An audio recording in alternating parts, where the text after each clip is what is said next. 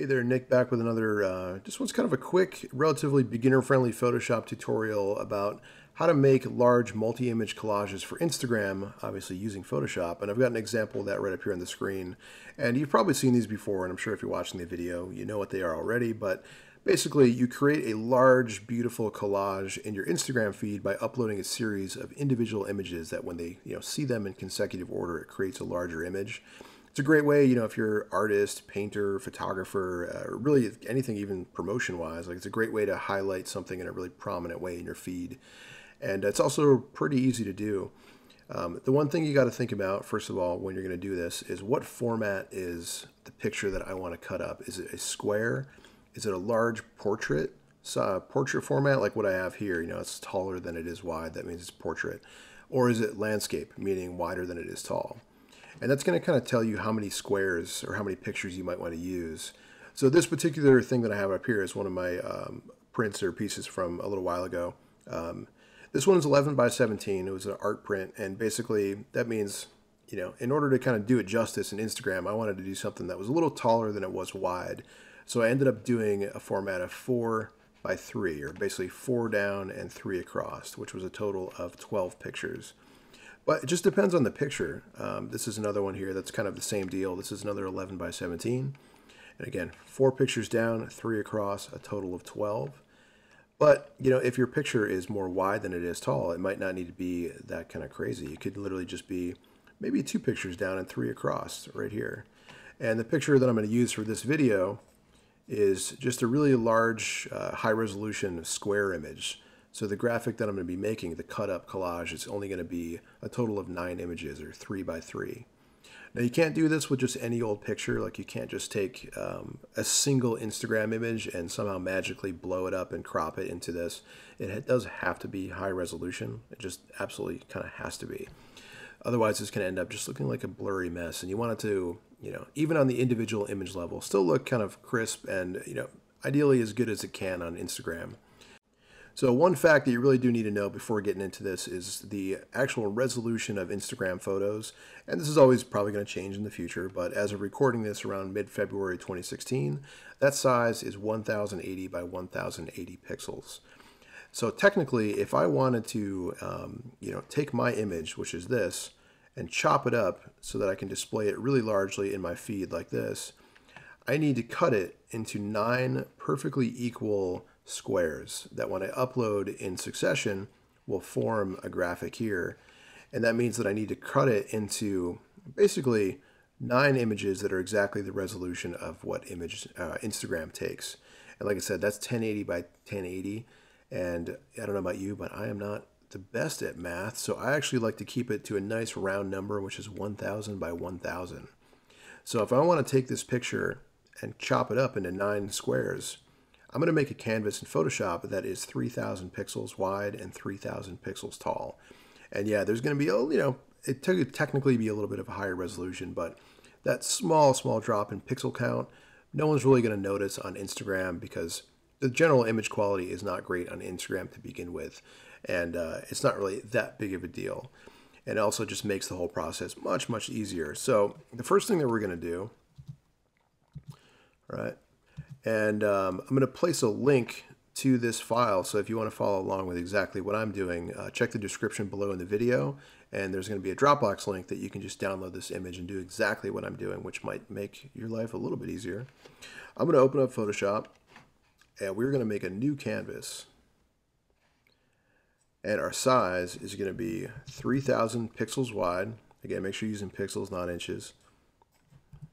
3000 pixels tall. And then our resolution is going to be 72 because that's web or screen resolution. And then I'm going to click OK. And what I basically have is a huge high resolution square that is 3000 pixels wide and 3000 pixels tall. And the next thing that I'm going to do is, again, I've got that picture right here on my desktop. And I could do this a couple different ways. I could go up to File and Place Embedded, which is how I usually do it, but you can also just drag and drop from the desktop. All right. And it's going to pop into your canvas. Now, depending on how you've got your Photoshop set, it may end up filling up the entire canvas, but mine is not doing that. So I'm going to enlarge it. And I'm doing this by holding the Option Shift keys together and dragging the corners out, and that enlarges the picture from the center point and also keeps the proportions nice and nice and proportionate, which is how we want. We don't want things to get stretched out in unpleasant ways. And I believe if you're on PC, that is the Alt Shift and drag the corners. So once I've got this in my project, I'm just going to hit the return key or the check mark up here at the top. And that gets us out of free transform mode. And now for our next step, which is going to be kind of like we're basically setting this document up to be sliced or cut into 9 equal parts.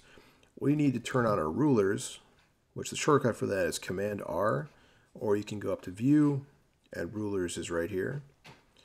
And it's possible yours might be set to inches at the moment when we actually want to use pixels. So I'm going to right click on the ruler and just make sure that you've got pixels selected right here, which is what we want. Now what we're going to do, we're going to make what are called guidelines. And if you've used Photoshop before, you're obviously probably familiar with these, but just in case, guidelines are just kind of like a digital straight edge, like a bright blue line, and you can customize the color, of course, but you kind of use them as a ruler or a way to line things up. Or in this case, what we're doing, we're using them as kind of a way to define each of those equal parts of this thing that we can kind of cut up. And just to show you what I'm talking about, I'm going to bring my cursor over here to the ruler on the left, and I'm going to click and drag from that ruler. And as I bring my mouse out, I get this long vertical line, and this is basically my guideline, and it's nothing yet. But I want to place this exactly 1,000 pixels in from the left, and you can kind of follow that along the top ruler. And then I'm going to do that one more time, and I'm going to drop it at the 2,000 pixel mark. All right.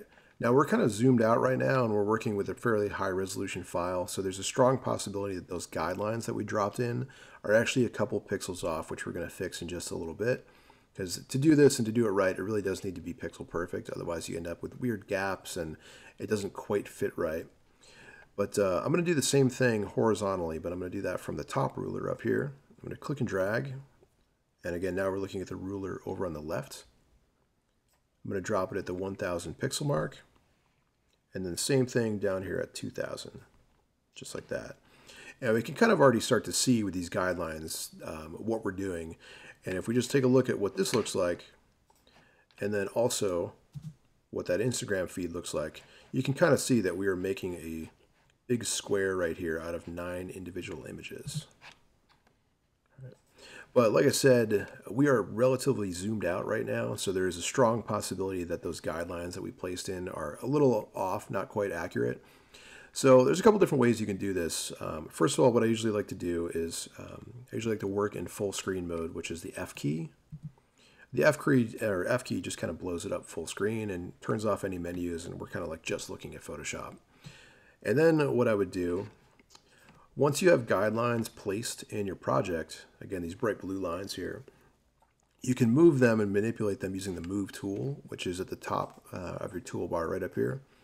And, you know, as you would kind of guess, the Move tool just moves things. And if I hover my mouse over a guideline, you can see that the little icon pops up, and that shows these little arrows that can tell me, hey, I can move this left and right. But the trick to this is we actually need to zoom in.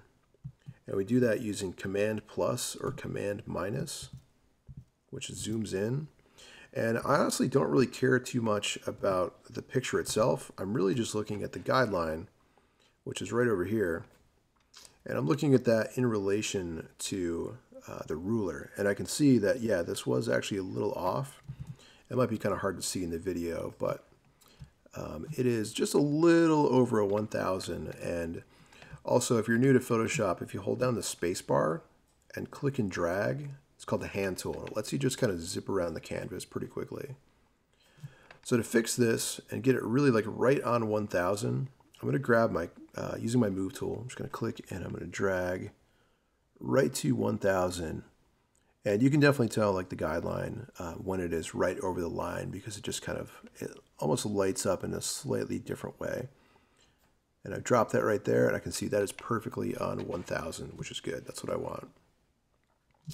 Now I'm going to jump over, again, spacebar, click and drag, and we're going to do the exact same thing with this other line, because that 2000 pixel guideline was a little off. And I'm just going to drop it there. And now we also have to do the same for the two horizontal lines. And at the moment, my toolbar is kind of blocking my ruler. So I'm just going to click and drag and just move that in like a little bit, just like that. Spacebar, click and drag. And actually, I think I went too far. There we go. So now I'm looking over here at the left. And when I move this, I'm looking for that kind of perfect spot right over 1000. And there we go. That looks good. And then spacebar, click and drag. I'm just going to zip down to my other horizontal line, which with this picture is a little tough just because the background graphic that I'm using, this is the album artwork for my band's album, which comes out in March. Wink, wink, nudge, nudge. Go check it out, orbismusic.com. There we go. And that color is pretty similar to what our guidelines are, so it can make it a little tough to read. Now, like I said, if you ever wanted to, you can change the guideline color, and you do that up in Photoshop Preferences, and it's going to be under Guides, Grid, and Slices. And you can really make it any color you want, but that actually looks pretty good. So this is perfectly right on the 2000 mark, which is exactly what we want. Perfect. And now if I zoom back out, Command minus, I can see that that is looking really nice and neat, and it looks pretty damn even to me, which is exactly what we're going for. So that looks cool. Perfect. All right. Now what we want to do is we need to start chopping these out, and there's a lot of different ways that you could do this. I'm just going to show you the method I've kind of discovered that's really quick. You can get into things like slices in Photoshop, which also works pretty well, but we're basically just going to be copying and pasting and just like rapid fire saving these in succession, which is really quick. So what I need to do, I'm going to go up to File. We're going to make a separate canvas that's going to basically be our individual Instagram pictures. And we're just going to be doing all of them in the exact same canvas to keep it simple. I'm going to go up to File, New, and I'm going to make a canvas that is 1000 pixels wide, 1000 pixels tall, and the resolution is going to be 72. And then I'm going to click OK. All right, so I basically have a 1000 by 1000 blank canvas right now. Again, perfect square, which is ideal for Instagram. Now there's a shortcut that lets you switch between open projects in Photoshop, because just because we created a new canvas doesn't mean that the old one's closed. It's still there. It's just behind the one that we're working on right now. Control Tab. That just lets you cycle through anything that's open. And if I had like 4 projects open at the moment, it would go like 1, 2, 3, 4, and kind of just in a nice cycle. All right. So we are basically going to use a tool called the Rectangular Marquee, which is right over here. It's a selection tool. And selection tools just let you isolate a specific part of the project or layer so that you can do things like copy and paste and delete or fill with color, things like that. Just real basic, very useful. But we want to make sure for this to really work right that if you go up under View, we have this option here called Snap.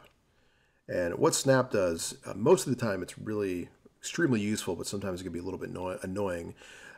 What Snap's going to do is just look at this. If I draw a box, and as I start to get close to the guidelines, you see how it kind of snaps or locks onto the guidelines? That's what Snap does. And it's great, but there's going to be some times when you would want to turn that off if you're unable to make really gradual adjustments, because that's, sometimes that's what you're going to want to do. But in this case, we really want to get right to the guidelines, so we want to have Snap turned on. So you could start at the top left, you could start at the bottom right. It honestly doesn't really matter. It's just whatever's kind of, more logical to you. Personally, just thinking about the way that Instagram works and how you upload those pictures, I want to probably start at the bottom right, because that's going to be that first photo that I upload. So it's going to go bottom right, next one, next one, next one, next one, next one. And again, if you use Instagram, you're familiar with how the pictures upload. So I'm going to drag a box right there. And again, it snaps right to those guidelines, and I basically have this area selected right here perfectly. All right. Now I'm going to try and copy, which is just Command C or Control C on PC, or you could go up to Edit, Copy, and then I'm going to do Control Tab, and that's going to knock me back to this Instagram template. and then I'm just going to paste it right there. So what I've got is basically picture number one. And you could go up to File, Save As, and just fire off a JPEG, you know, one right after the other.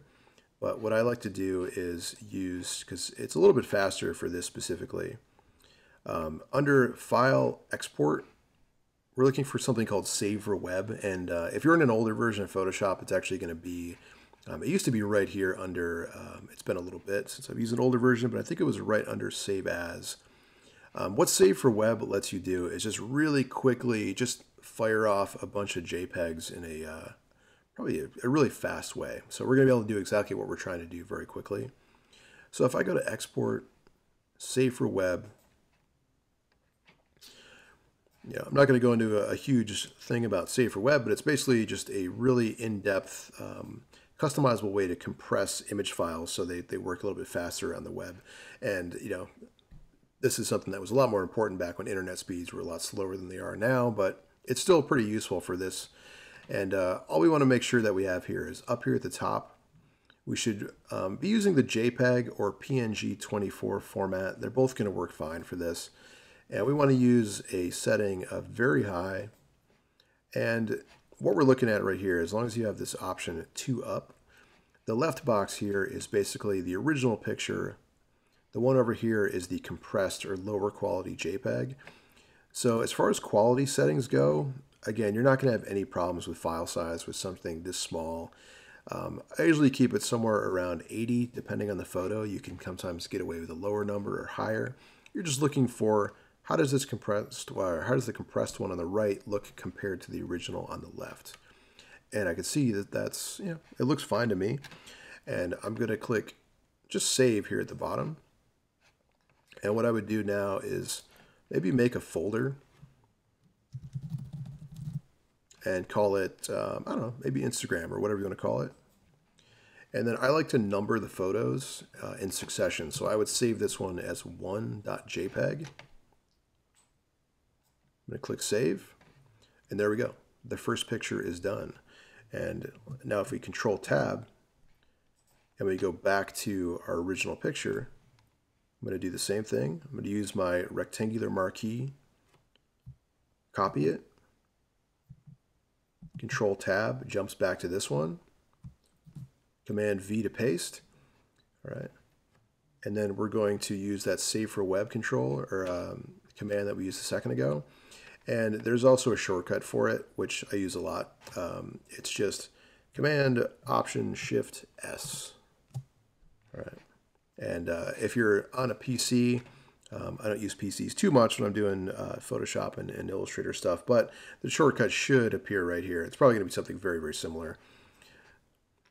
All right. Now, the cool thing about this is the quality settings are saved from our last go around, so we actually don't need to change anything. And we can even just hit the return key instead of, you know, moving the mouse all the way down to the bottom and clicking save. Return, save it as 2.jpg. All right, we'll do one more. Control Tab back to the original picture. I'm going to draw a box over this bottom left corner with my rectangular marquee. Copy it. Control Tab switches back to this one. Paste it. Command Option Shift S. Save this one as 3.jpg. And then to do this, I mean, you are literally just repeating that same process over and over again. And so I'm just going to kind of skip forward when we have all 9 saved. All right, so skip forward a little bit, and I've got all 9 images done using that same technique. Again, just rectangular marquee, copy, paste into the new document, save a quick JPEG, and ideally number that, so uploading them is going to be nice and easy.